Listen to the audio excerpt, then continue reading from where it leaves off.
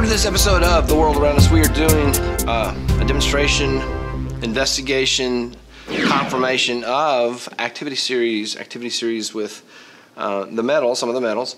So the idea of the activity series is that some of the elements are more likely to react than others. That's the activity of them. They have a higher activity, so they're more likely to react. And so we have in the bottles here 5 solutions of iron, magnesium, lead, copper, and zinc, and it's the NO3 solution. So we have those solutions, and then we have the elements.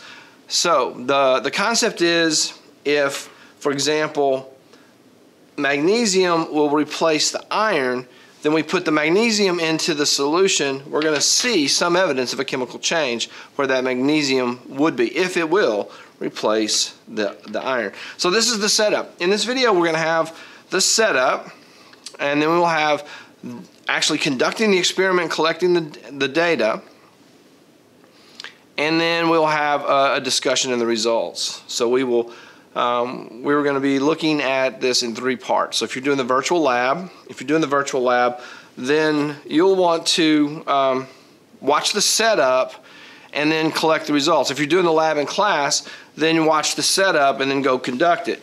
And if you're just doing the whole, like, what is the activity series and what does this mean, watch the whole video. So let's get started. Here's the setup.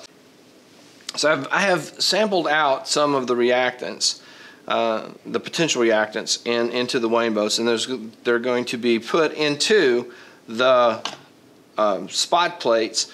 And so I'll have the solution in each of the wells will have the solution in it, and then we will put the element into the other places. So we have, and then where we have iron and iron, there will be nothing, and where we have magnesium and magnesium, there will be nothing, and so on. So there's going to be a diagonal of nothing, because we know that iron and iron is, we're not going to see a reaction because it's the same thing. All right, so that's the setup.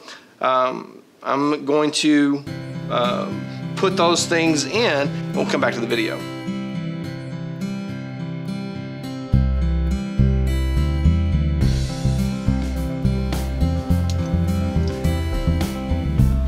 All right, I've put about 5 drops into each of the wells. So the next thing I'm going to do is I'm going to take the samples and put those in. So this is, I put pennies over the iron, so there's no iron goes in there. So iron will go in with the magnesium, the lead, the copper, and the zinc. All right, so we'll do that now.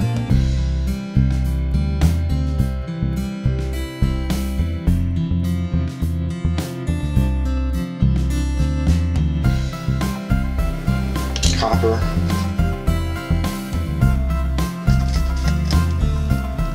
Putting small amounts in. We're only looking for evidence of a reaction, so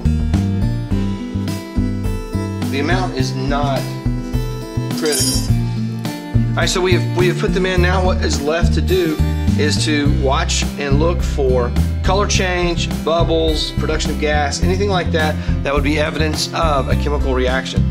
So we're going to have to look really close and watch that to see if we can determine which cases resulted in some sort of a chemical reaction, and then we will be able to determine who replaces whom on the reaction table. So that's the scheme. We just need to let it cook for a little while, and then we will come back and take a look at the results.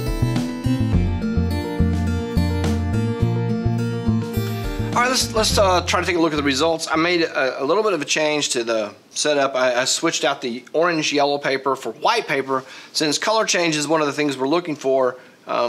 So I also added to the well, I added a column of just the reactants, and then I created at the top, I put a row of the metal samples. So we have the solutions going in a row and the metal samples going in a column. So we'll start with, did the zinc react? Did we have zinc reacting? So this is what the zinc looks like before, and this is what the iron solution looks like before. So we very clearly have some change, definitely some kind of a change there. Next we have the zinc and the magnesium. There doesn't really seem to be any change noticeable in that. That does not seem to have changed. The zinc and the lead, very much a color change. The gray zinc became black. Likewise, in the copper solution, the gray of the zinc became black. So we have those are the outcomes for. The only thing it did not react with was magnesium. So now let's take a look at copper. This is what the copper looked like when we put it in. Copper with the iron solution. So the copper in the iron solution, there seems to be no change. Copper in the magnesium solution, no change. Something spilled into the lead solution with the copper and did not change. The copper's unchanged, the solution is unchanged. And then the copper with the zinc also unchanged. So the copper did not take the place of anything in that list. Now take a look at the lead. This is what the lead sample looked like. If we look into the lead and the iron, there doesn't seem to be a whole lot of difference in color or in the lead. If we look at lead with magnesium, it seems to be unchanged. If we look at lead with copper, it seems maybe the lead has blackened.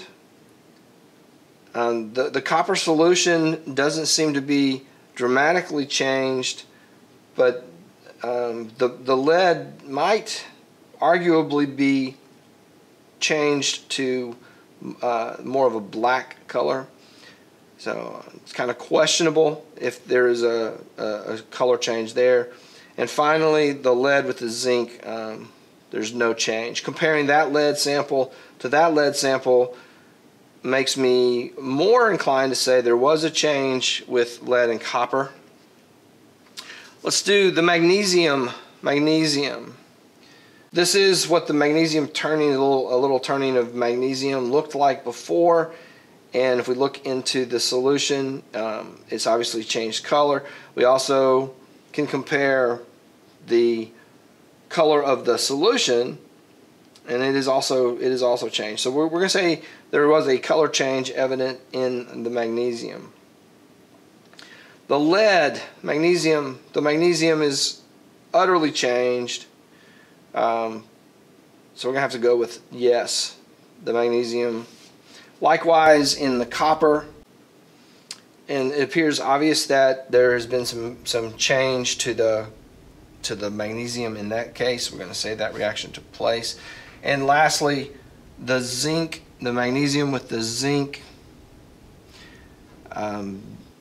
we're going to suppose that color change, the darkening from the dark gray to almost a black is possibly a reaction.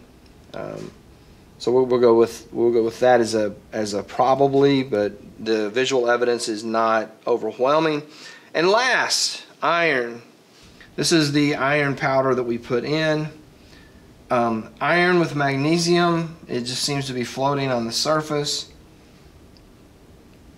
Iron with lead, it could be darker. The visual evidence here is questionable, but not here. The blue of the copper has turned orange. The iron in the solution seems also to have altered. And lastly, iron and zinc. It just looks like the iron is floating there on the surface tension of the zinc solution. So we're going to say no reaction for the iron and zinc. So that's it. That's our little outcome thing. I've put this up as a chart on the screen so you can see what we're seeing here. So there's our results, and all of that is here in the chart. You can see that. So that is our data collected. Now, if you are doing this as a virtual lab, then this is where you stop and write up your conclusions. If you are just, if you're just learning about activity series, come back after the short break and we'll talk about the results.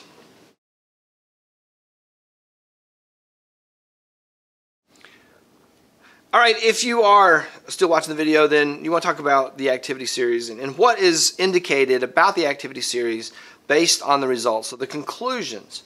And what we can do is you can compare our results to established, understood activity series and see how our reaction compares. So what we want to do is look at what happened in the wells and compare and create our own activity series from that. So we want to look first at the zinc. Did the zinc react more than the iron? And the answer there is yes, it did. So zinc is going to be higher up than iron. Iron is going to come below zinc. Did zinc react with the magnesium? We said no. We said there was no reaction. So magnesium is going to be above zinc. So we're just getting our little list going over here. Magnesium is above zinc. Is zinc and lead? We said that zinc did react, take the place of lead. So zinc is more reactive than lead. So we're going to bring lead down and leave zinc up there. Zinc and copper, yes. So copper goes down and zinc is above copper. So that is what we can conclude from that row.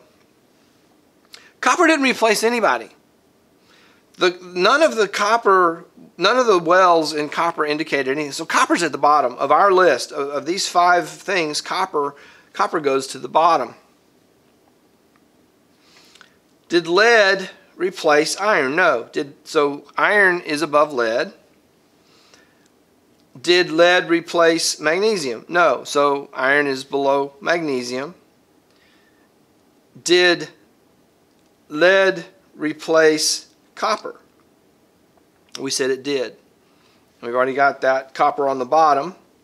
And did lead replace zinc? And we said no. We said lead did not replace zinc. So zinc is above lead in our activity series. Let's look at magnesium. We said that magnesium definitely reacted with the iron. We said that it definitely reacted with the lead. Definitely. So these are things it is definitely at the top of. And we were a little bit iffy with regards to magnesium and zinc. So we'll have to sort that out. But based on the zinc side, we said that the zinc was below magnesium. So I feel like we're going to be able to keep the magnesium at the top. Zinc did not replace the magnesium. So the magnesium is going to be higher up. I said zinc at the top, but magnesium is going to be higher up. Finally, iron. We said that iron did not react with the magnesium. We said that we weren't 100% sure about with the lead, but maybe it did. But based on our lead column, the lead did not react with the iron. So we're probably going to leave iron above the lead. Iron did replace the copper, and iron did not react with the zinc. So here's our table. With all those things we said, shuffling them all around, this is the list that we came up with. There's our activity series based on this trial using these reactants. So that's it. All right, activity series. What is most active, and then what is least active, and then how do they rank in the middle? That's basically what it is. When you're predicting products of a reaction, you can look at the activity series and say, well, this can't happen because magnesium is more reactive than copper, so the copper cannot take the place of the magnesium. Therefore, this reaction will or will not take place. We can predict what's going to occur in the single and double replacement reactions based on the activity series. All right, hopefully this was an interesting run through what activity series is and kind of a sample of what we can do with it. That is all for this episode. Hopefully you enjoyed this. If you did, please click the like button, subscribe to the channel, sign up for notifications, leave me a comment, question, or a suggestion. And once again, here's our results. Here's our chart. This is the activity series we came up with. That's our conclusion. Thanks for watching. See you in the next episode.